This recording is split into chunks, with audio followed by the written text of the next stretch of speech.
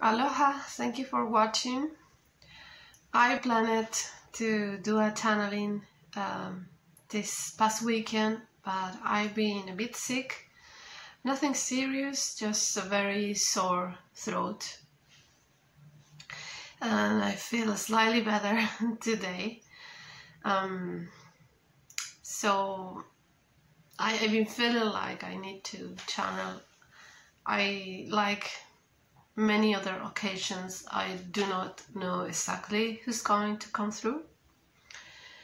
There is usually a group, some people around, so let's see.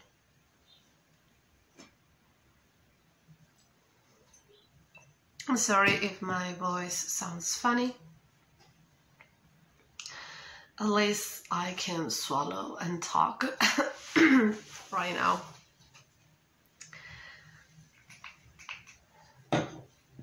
Some serious releasing during these Scorpio times.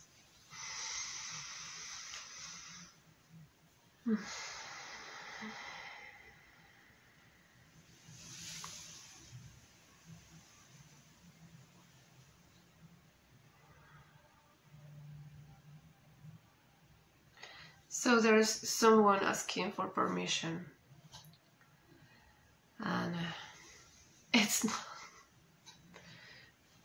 none of the people I thought that would come through.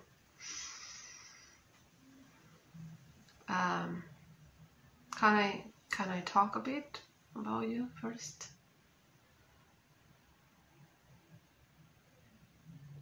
Okay, so I have shared in other videos that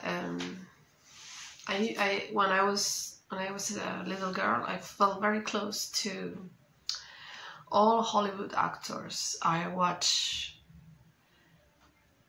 maybe too much movies in black and white, and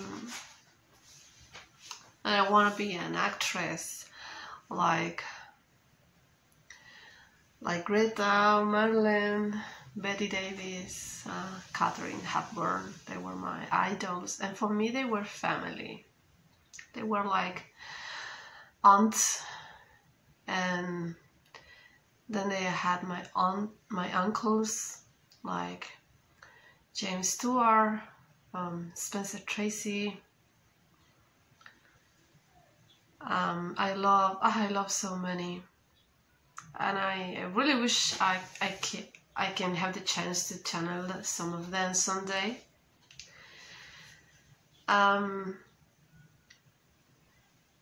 But I was a bit older when I get to watch Marlon Brando movies. Of course, I was amazed, and yeah, you can really see why it's said that he changed acting.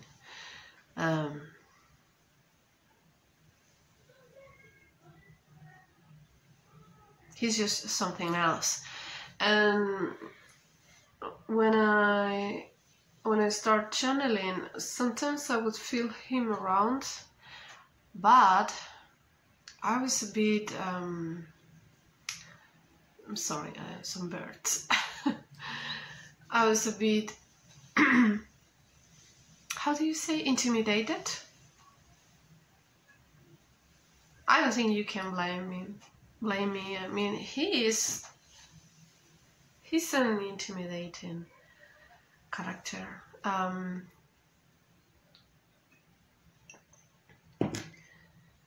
So I kind of would push him away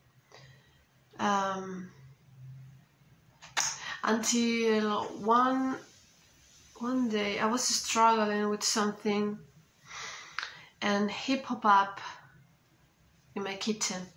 I tend to do a lot of spirit combos, spirit conversations in the kitchen, and I spontaneously channel them there. and he gave me some piece of advice, and he was very strong about it. He was like, listen to me, you know, so many birds. It's a flock of seagulls. Yeah, the song immediately start playing in my head. Yeah, he was very strong about it and made me very emotional, and I realized then that there was nothing really to be intimidated about. He's just very straightforward. And I watched the documentary Listen to Me, Marlon.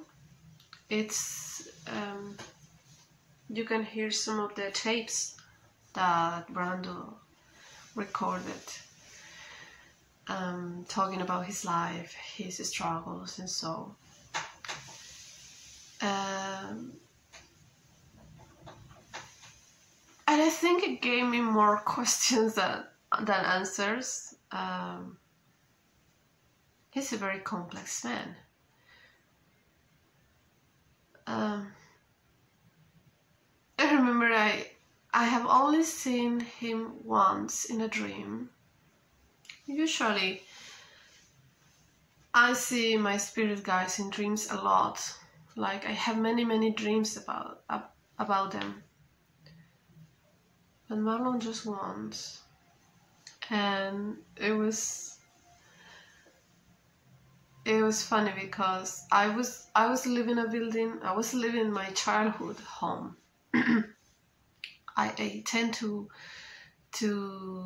see a lot of spirits there. I was living my childhood home, and he was arriving, and I was like, hi Marlon, and he was like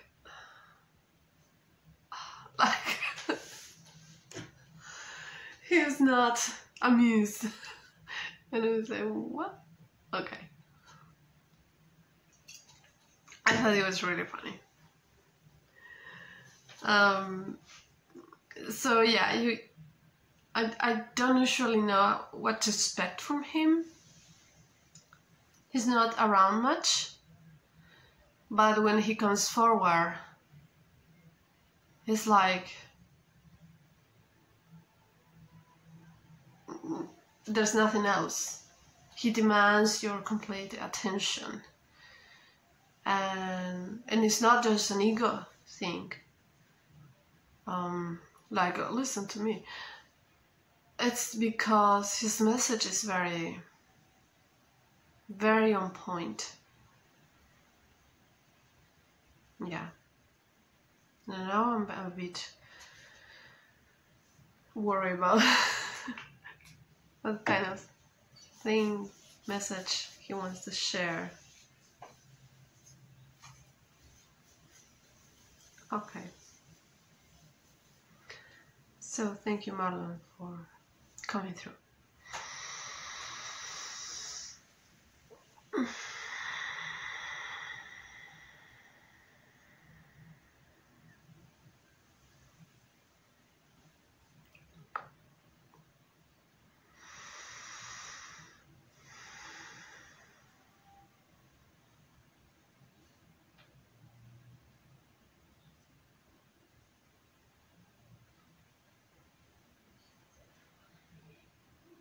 Do not expect me to be the Marlon you think I am. Let me be myself. Can someone please let me be?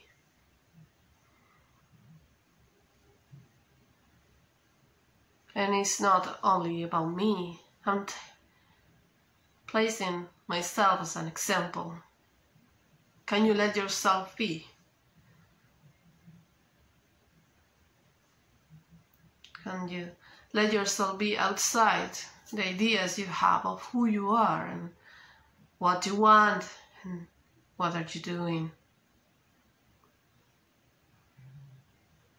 My work doesn't define me. There is obviously a lot of me in my work, in my characters, the roles I play in life. But that's just a tiny, tiny aspect of it. I was a force and then no more.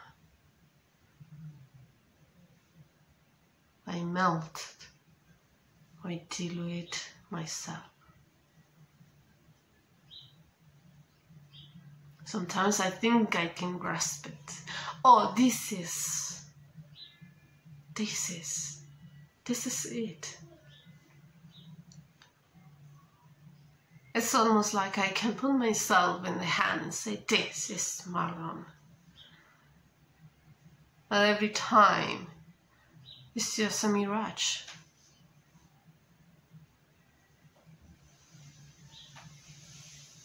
And I lose myself in the questions. You're meant to lose yourself over and over, because it's the only way to find you again. It's an old game, and we like to play it, even when there is suffering, even when it leaves this bitter taste in your mouth. It is life. You can live it. You can live it without death.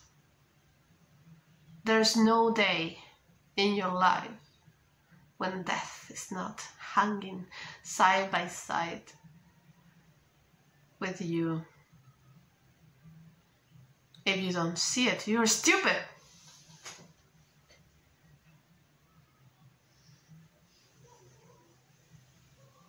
And I think that's the main gift of this reality. That you cannot put aside the fact that everything can turn into nothing in just a split of a second.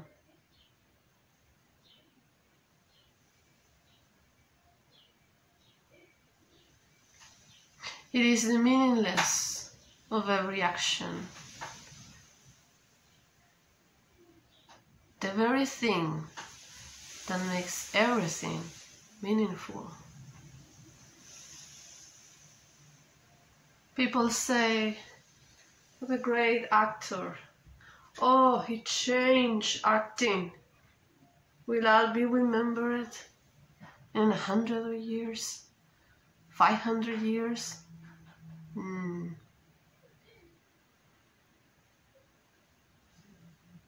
Let me have my doubts about that. Maybe in some spacecraft, someone is going to watch the man and will think that they know what is to be a man.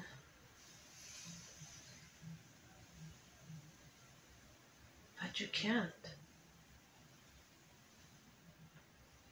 I think Brando itself will dissolve into nothingness once again, and that's a good thing.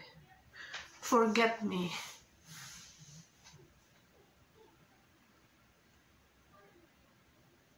Forgive me. There is a reason why those words are so alike.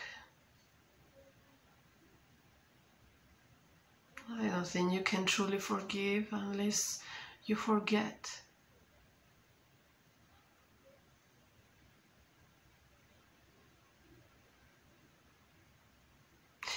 If you still carry that memory with you,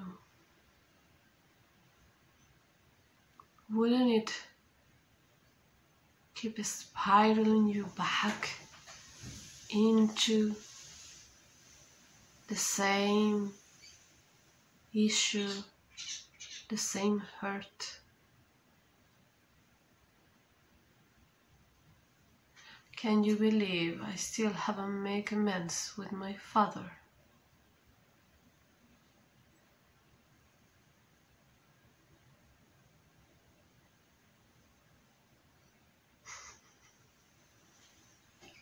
It makes me laugh.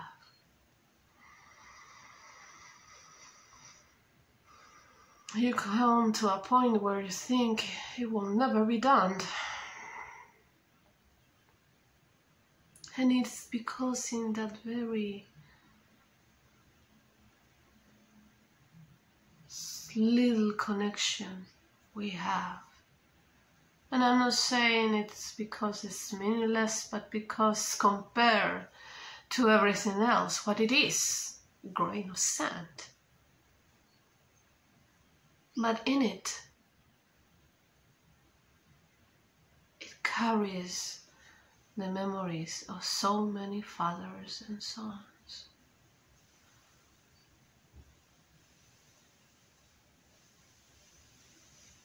Almost like if one grain of sand carries all the others within.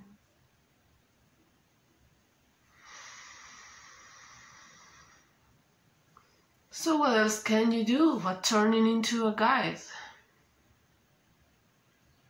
that shares advices about childhood trauma,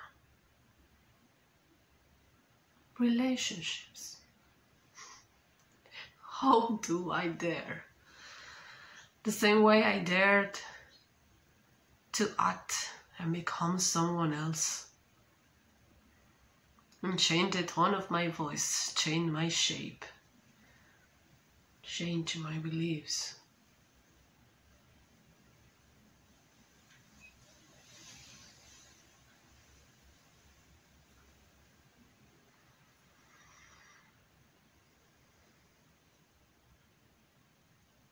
Are we actually going somewhere, or are we just turning our heads over and over in this eternal cycle?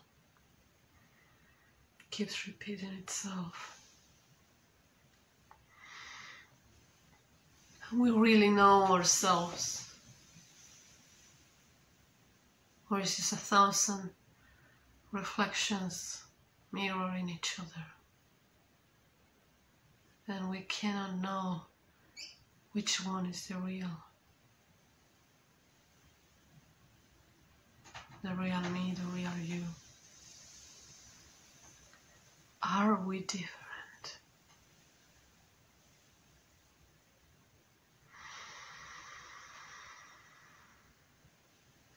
Or are we just the same note, laid in the same instrument, only heard in different moments?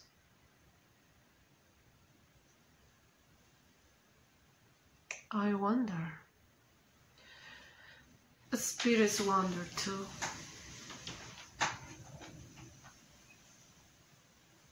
You should never take any kind of advice by heart.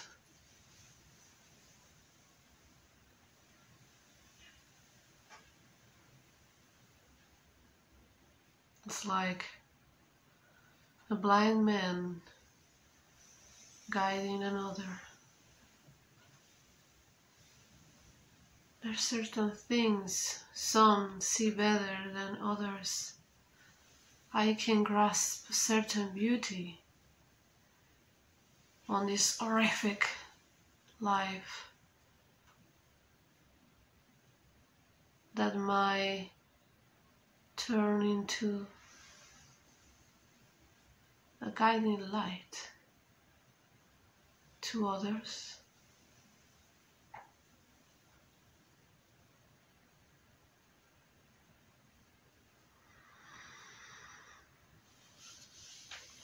Love.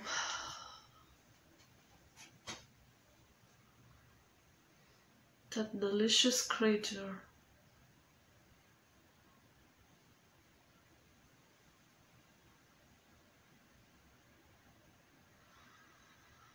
I don't think I ever really loved. I certainly long for the feeling.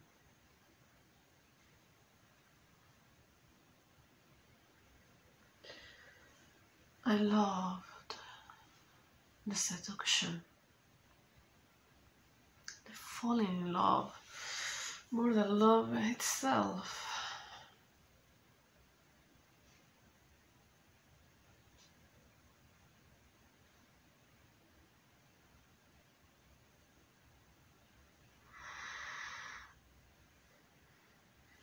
Is this because I haven't fully accepted myself? How can I, if I don't know what I am exactly accepting?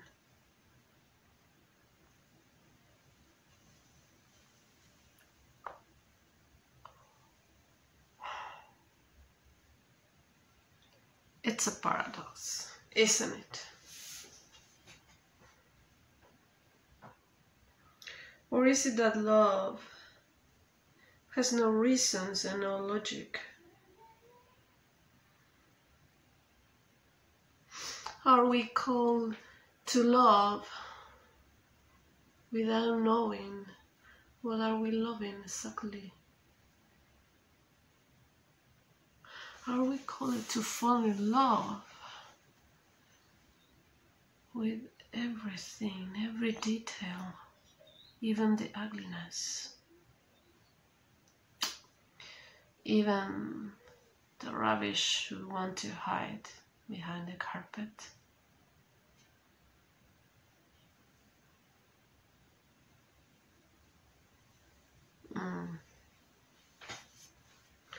I'm still not much in love with humanity.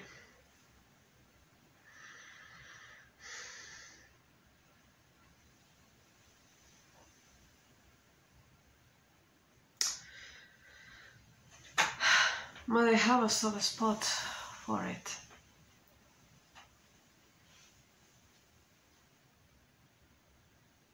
I delve into the depths of what it is to be a man, what it is to be a lover, a fighter.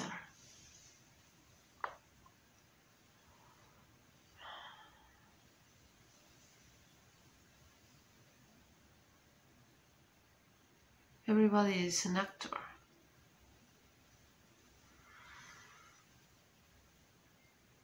In this stage, call it Earth.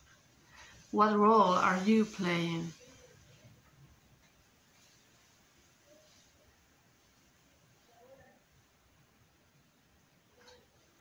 Are you leading or just supporting?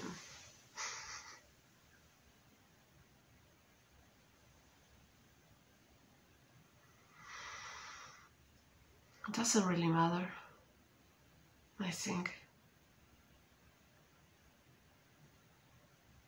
Even the smallest role is necessary.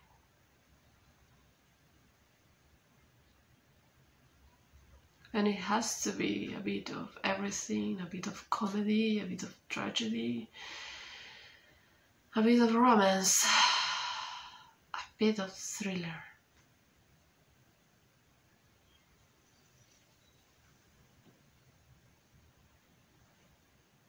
Am I rambling?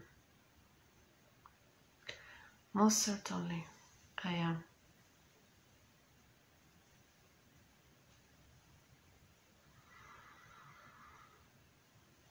I was not the kind of man I could focus on a single thing.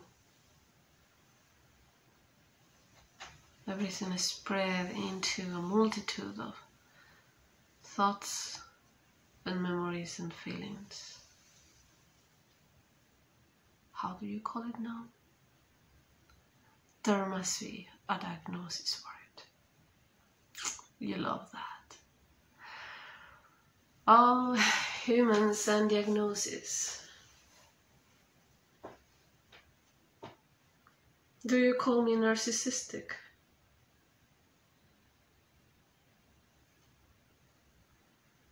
Could Brando be bipolar?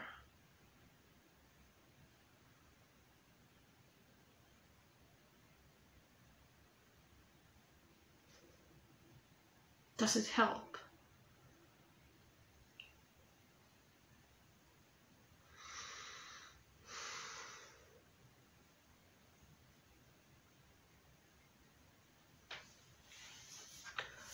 Labels never did a thing for me. What does a thing is acceptance. What does a thing is having the space to share your most awful thoughts, your most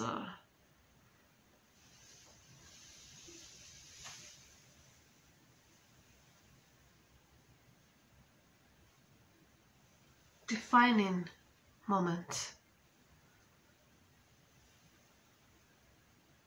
the ones most people want to forget.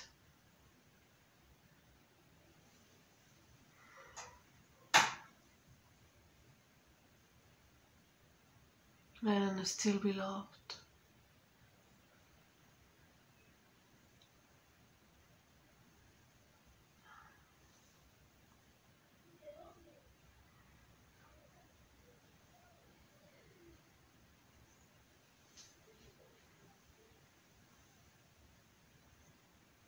Can you do that with the ones closer to you?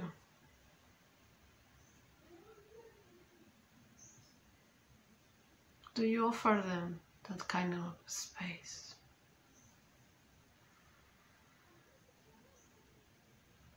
Would you run away when the moment comes, when they really open their hearts and minds, and it's not all peaches and cream?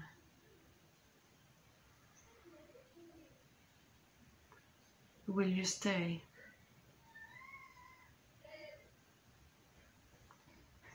Will you stay when those thoughts and feelings arise for yourself? Or do you run to your phone, to the refrigerator? I know that one.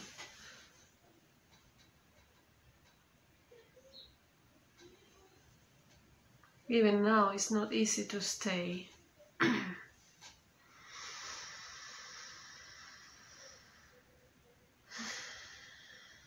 I can still abuse of food and sex and a spirit.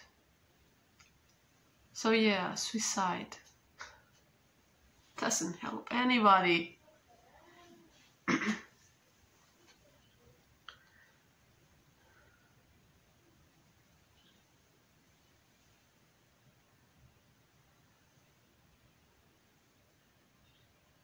So what does it help, Brando? I don't think you're being very helpful here. I don't think this has been a very uplifting message. Can you do something about it? Can you act like a fucking guide? Well, I can act. Certainly I can, but do you want me to do that?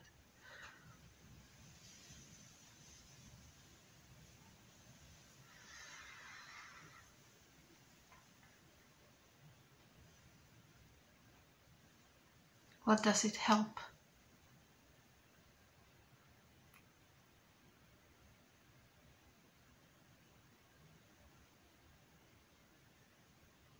You welcome those thoughts, your darkest moments, your awful actions. You stay with them. You don't look for the redemption. You stay with them. You look at them. You remember them.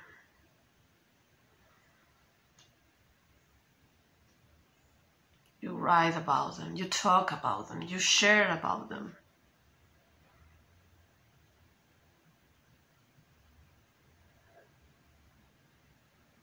And at one point, they will choose to go. It's something I learned is you don't choose a thing. Free will? What a big lie.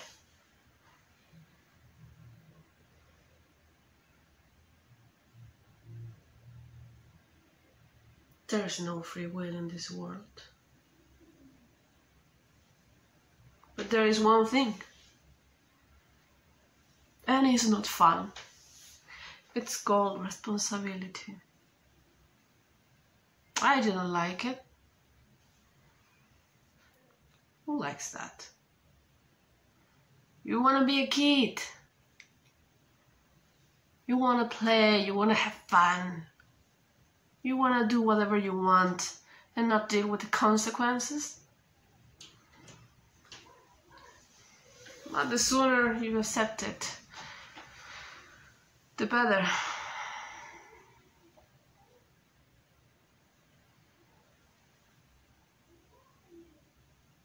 This has been too long. You know, I can talk and talk.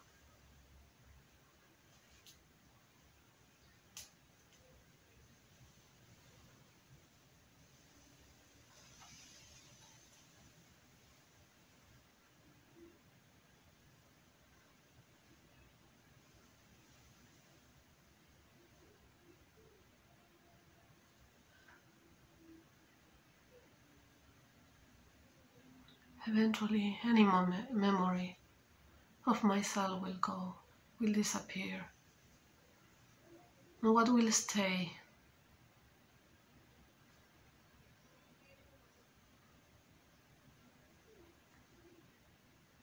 What will stay?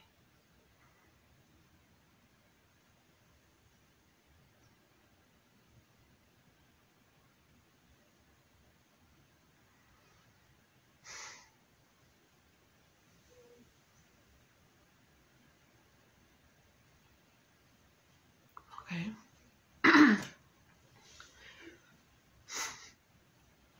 Is that an open question? I thought he was going to say something else.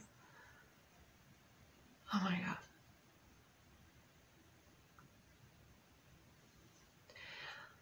All the time he was talking, I was like, what is this? What is this?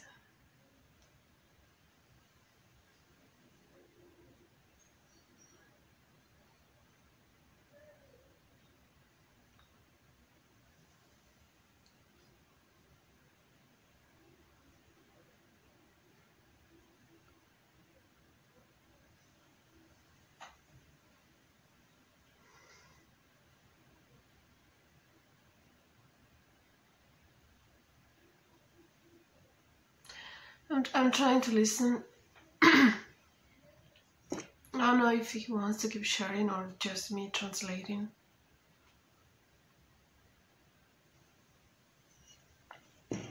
He was talking about Tahiti.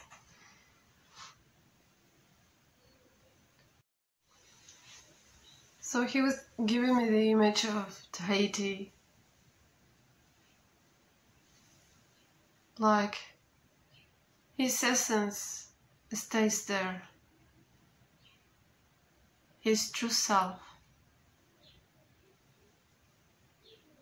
One of the few places where he could be himself. Where he actually loved. Where he dared to open himself and be loved.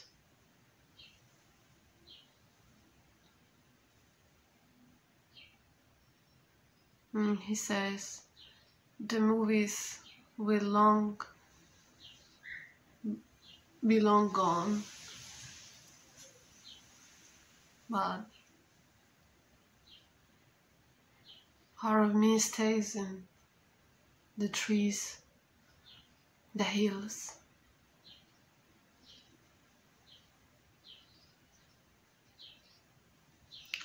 the water.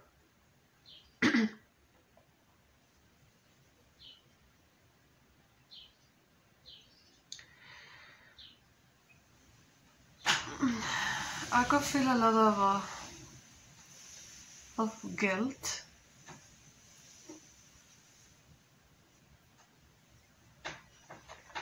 And I always remember someone saying that guilt was anger you feel you have no right to feel, and I think there is a lot of that when it comes to Brando.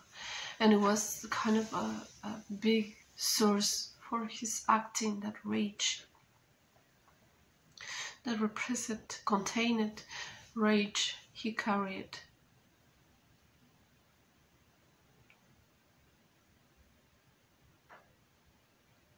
And that was sort of a motor, but at the end it kind of destroyed him.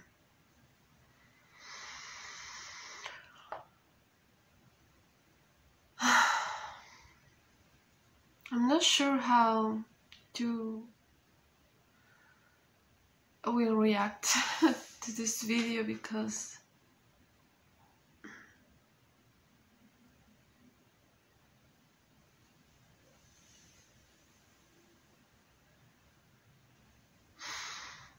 it's not what, I guess it's not what you expect from a spirit.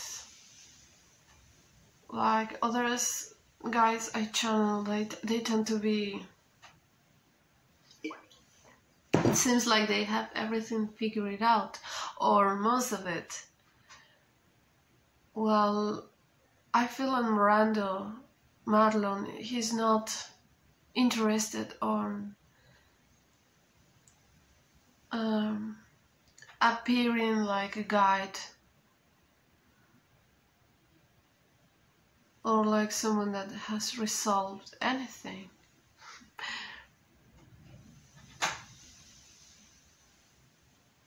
And I think that's what he wanted to share. You can be messy and you can feel guilt and shame, and you can still,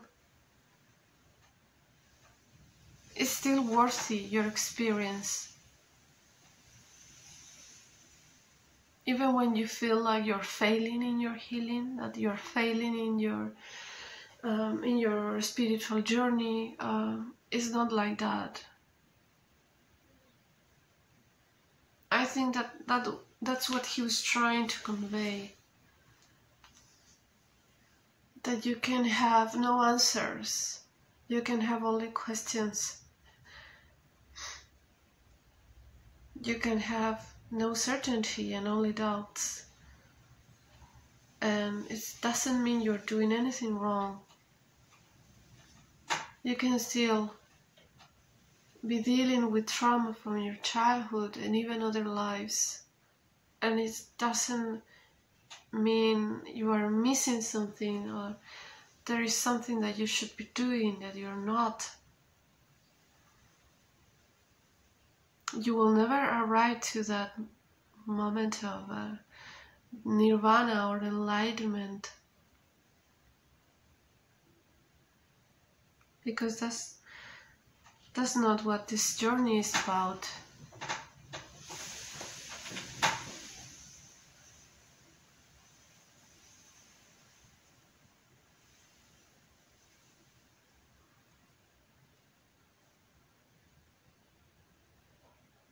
And I think he really encourages for connection to nature.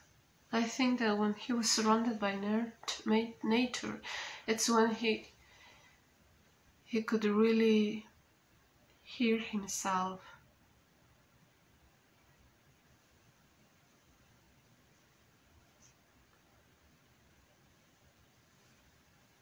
And it's sometimes overwhelming, or was overwhelming for him.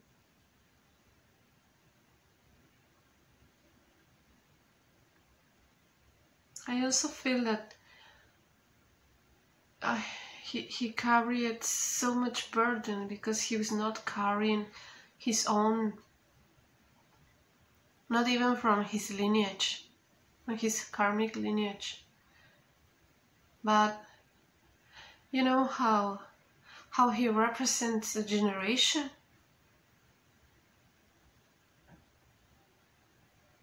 Like this rebellious generation, this troubled young generation that was challenging the notions of family, of parenting, of civil rights. It was it was like the rising of this new way of challenging the system, so to speak.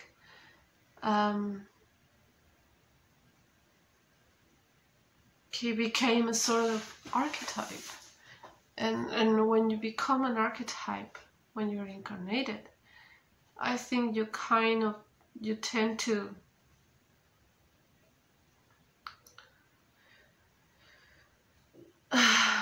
entangle with all of those that see you, that look at you, that admire you, that look at you for inspiration. So I think he was channeling this collective struggle, this collective fears about where we were going as a society in the last century, in the previous century. And his image, his icon is still very much alive, because those kind of struggles, they are still lingering now for the new generations now.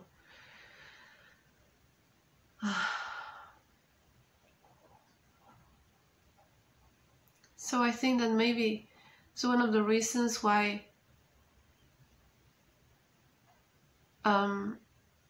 there is this identity issues, because there was so much that wasn't exactly his stuff. He was just acting as a channel for this collective group.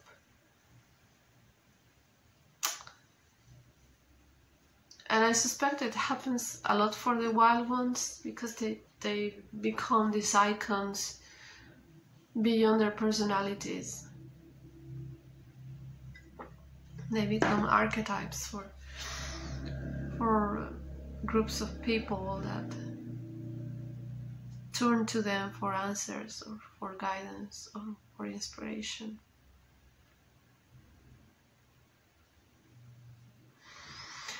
I don't know if he has anything else to share.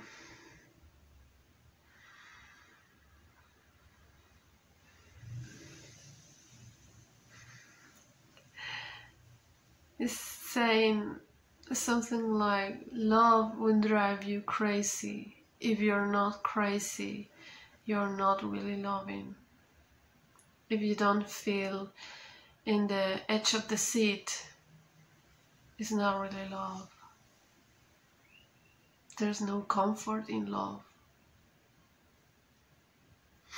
There's no way to avoid it. There's no way to escape from it.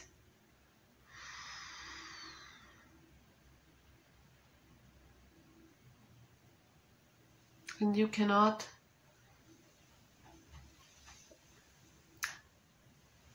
cling only to love alone.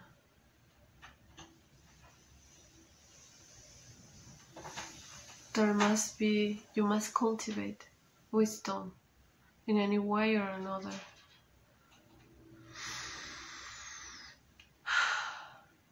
And you must integrate, understand your power.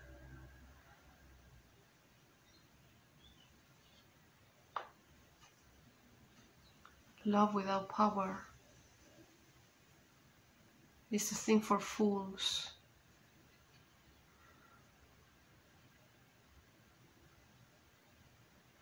Love without wisdom will assure you a quick death.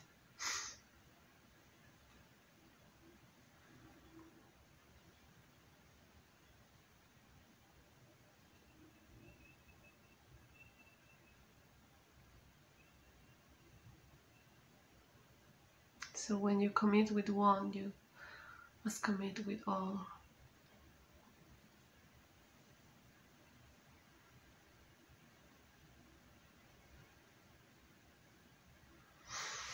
So I think that's all. I'm kind of tired now.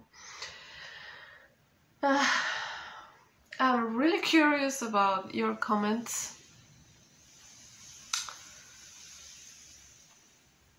What do you think really Brando was talking about?